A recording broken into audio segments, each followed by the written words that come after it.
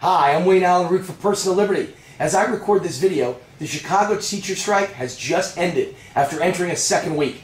Isn't that nice of them? The Chicago Teachers Union is getting a raise in the middle of a depression, and they've decided to allow the kids to go back to school. These are such selfless people. It's obvious they're always thinking about the kids.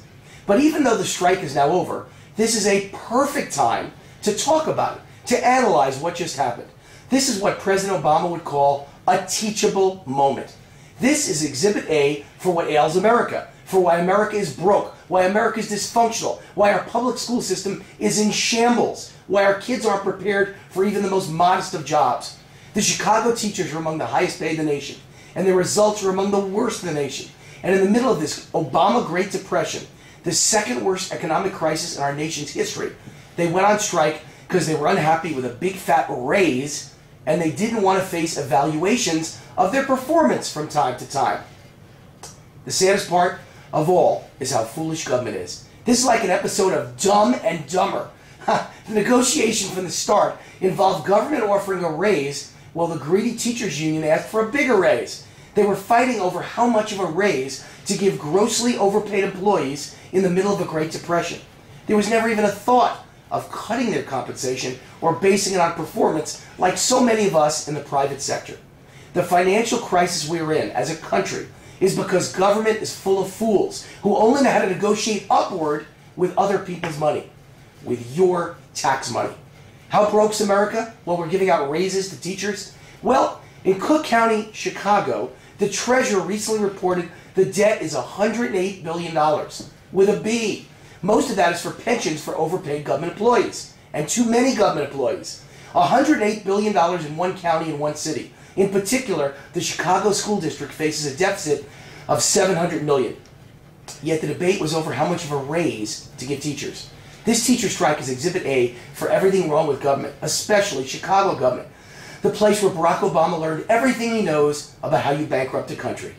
Remember, this strike was about failing employees who are paid an average of over $71,000 a year, plus gold-plated healthcare packages, plus, get this, $2.4 million per teacher in taxpayer-funded retirement packages. Yes, I said each teacher gets $2.4 million on average in retirement.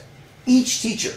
Now, my wife and I homeschooled our daughter to Harvard, and she was just accepted at Oxford. There's something wrong here, folks. Keep in mind, my retirement as a business owner is funded only by me. Yet each Chicago teacher's $2.4 million golden parachute is paid by you, the taxpayer, even though most taxpayers, like us, don't have a pension. And the teachers were on strike? Keep in mind the disgraceful results produced by these striking teachers. For the $71,000 a year that they get in salary and the obscene pension of an average of $77,000 a year, these union teachers have produced a graduation rate of 54%. Yet the graduation rate for charter schools in Chicago with non-union teachers, 76%. And what do the charter school teachers get paid? $48,000 or so a year. Why do charter schools work so much better? Could it be because they're non-union? Chicago schools have the shortest school day of any school system in the nation. Only 33% of Chicago students who enter high school will ever attend college. But worst of all are the figures for African American students in Chicago. Only 1 in 40 will graduate college from black inner city neighborhoods.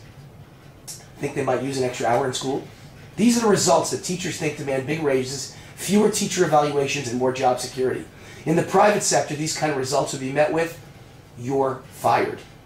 So how should the strike have been handled? When faced with the strike of government employees, former President Ronald Reagan provided the perfect model. In Reagan's case, it was air traffic controllers. These were, theoretically, irreplaceable employees who direct airplane traffic across the U.S. skies and are responsible for the safety of millions of lives every day. And they were good at their job. Unlike teachers, there were no failures or dropouts in the sky under this group of government employees. Yet Reagan simply told the whole striking union to report for work in 3 days or you're fired. Forever.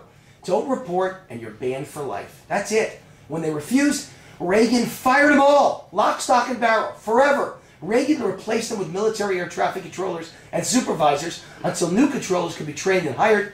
The result, a seamless transition and not one accident. Why didn't we handle the Chicago teacher strike the exact same way? Report to work in 3 days or you're fired. forever. Then bring in substitutes and supervisors from across the state and across the country. Offer them full-time jobs at 1/3 lower salaries, 1/2 the pensions, and demand bigger contributions for their health care costs. And tell them the school day just got 2 hours longer. I predict you'd have had lines stretching for miles, with new teachers driving in from across the nation, begging to be hired. You'd have had 10 applicants for every job opening. If we had fired these greedy, selfish union teachers and brought in younger, non-union replacements with fresh ideas, stronger work ethic, and a positive can-do attitude, I guarantee you the kids could only have benefited. Most importantly, the key to my plan would be to incentivize these new non-union teachers with giant bonuses based on performance, so that if they produce great results for our kids, their salaries would actually wind up higher than the union contract the current teachers have. And combine performance-based compensation with school choice. Give vouchers to Chicago's parents so they could choose the best school for their children. I guarantee you that competition would improve public schools. This is how you bring competition and capitalism to education. This is how you empower teachers and change the lives of our children. Competition works for Coke and Pepsi and Microsoft and Apple. Why wouldn't it benefit our education system? Heck, the results couldn't get any worse. What do we have to lose? I say end the unions, fire them all, and start over. Let's do it right. Because our children's entire future is at stake. I'm Wayne Allen Root for Personal Liberty. See you next week. Same time, same place. God bless.